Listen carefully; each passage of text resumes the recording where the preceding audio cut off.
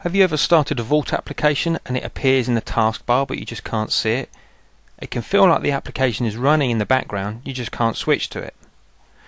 An example would be firing up the Autodesk Vault Professional client. You see the splash screen. What you expect to see next is the application appear in front of you. If you go to the taskbar, you can see that the application is up and running. If you press the Alt tab, you just can't switch to it.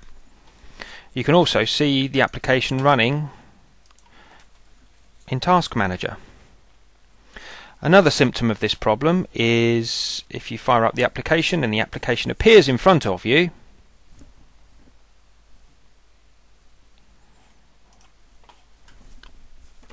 but when you go to click a command, you expect to see the dialog box appear.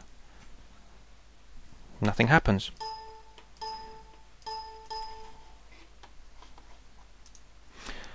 The solution can be simple and quick. It's caused by changing your display in some way. I've heard of some customers uninstalling the application and reinstalling it and still having the same problem. But it could be that you had another monitor attached that's no longer present, or you changed the screen's resolution. There are multiple ways to tackle it without uninstalling or reinstalling, so here are a few popular solutions.